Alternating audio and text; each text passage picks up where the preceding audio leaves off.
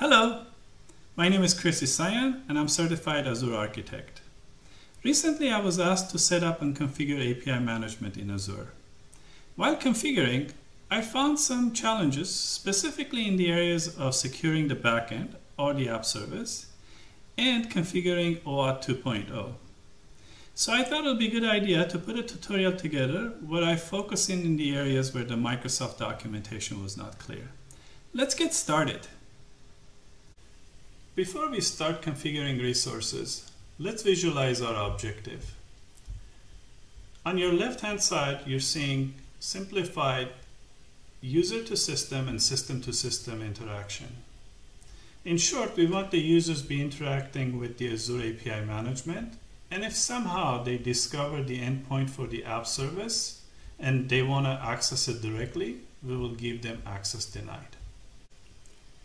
Here's a summary of all the steps involved. As you see, there's a lot to be covered. So I would strongly recommend that you go to the Microsoft documentation, and this is the document that I followed for my tutorial. Follow this, do the steps, and only refer to my tutorial if you have issues or you need clarifications. And if you just wanted to stand up a protected app service without an API management, you would follow this document. To save some time, I'm going to use one of my APIs to deploy. One thing I would recommend is that you implement the Swagger. This will save you a lot of time down the road. Okay, so let's publish this.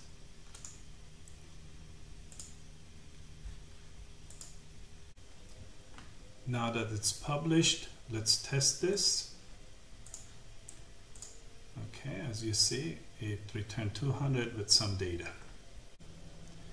Next, I will be importing the app service into API management. As you see, Microsoft made life easy. I can just pick my app service plan and import it, but I could also go through the Open API since I already have a Swagger, but let's take the easy route. Okay, and for the suffix, I'm just going to enter demo, let's say 3. Create. Now, if I was testing the API endpoint using Postman, I would get access denied because of the subscription key. Let's remove that requirement from the settings. Okay. Let's try our Postman again.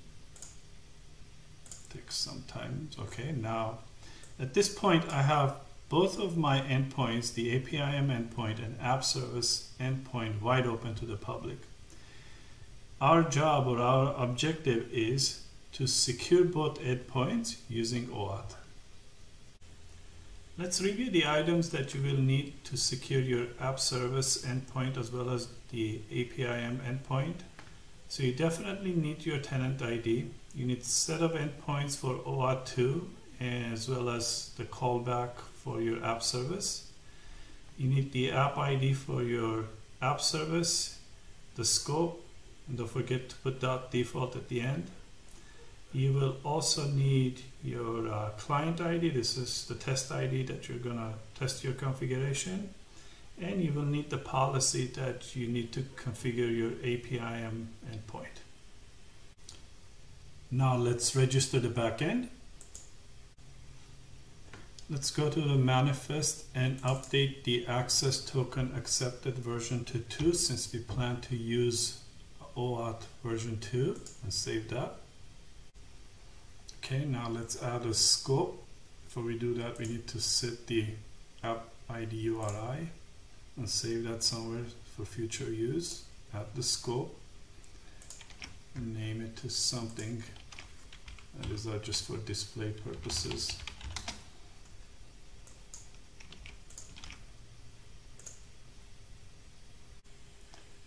Okay, for the backend app, let's enable the ID token from authenticate.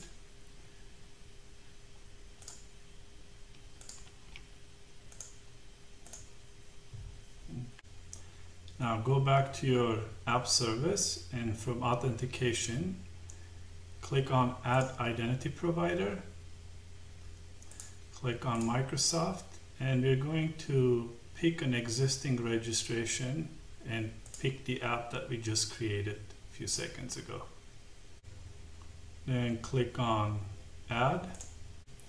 At this point, our app service endpoint is secured. So if you try to send a request, you're going to get unauthorized. So the next step is to access our endpoint using oAuth 2.0. Let's register the client app that will be accessing the secure endpoint.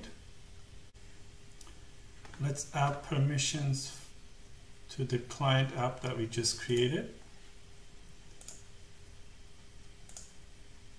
And this is the scope. Go ahead, grant admin consent. Let's update the access token accept version to 2 since we're going to use oAuth 2 and save that for the client app. Next, let's create a secret or password for the client app. Okay, at this point you've configured oAuth for the app service. Let's test it out. Let's get token, proceed, use this, send it, and now we're getting data back. Okay, just one minor thing: when you're entering scope, put .default at the end. Okay, so at this point only your app service endpoint is working, but not the APIM endpoint. So if you try to trigger a request through your APIM endpoint, you will get permission denied. But if you send the token information, then you will get some data back. Now, if you were to use the same client ID, then you would stop here and there's nothing else that you need to do. But if you want to use a different client ID, there's a couple of other steps that you need to take. Go ahead and turn on the managed identities for the APIM. In the real world scenario, you would go and create a new scope for this backend service and create another client app to register or implement that scope. But to save some time, I'm going to reuse the backend service or backend registration and the client registration that we did earlier on. To save some time, I've gone ahead and created a new oAuth. I'll just scroll down so you can see the values. Now let's go to the API settings. Scroll down to oAuth and pick the oAuth that we just created a few seconds ago. One last step, let's add a policy, and then we are set to test our APIM. Let's test our APIM endpoint, get a token, send a request, and we got data. This concludes the tutorial, and I have a couple of slides explaining the benefits of the APIM. I hope I demonstrated this first point at least, and if you need to dig in more, there's some references at the bottom and on the last page. Thank you for watching.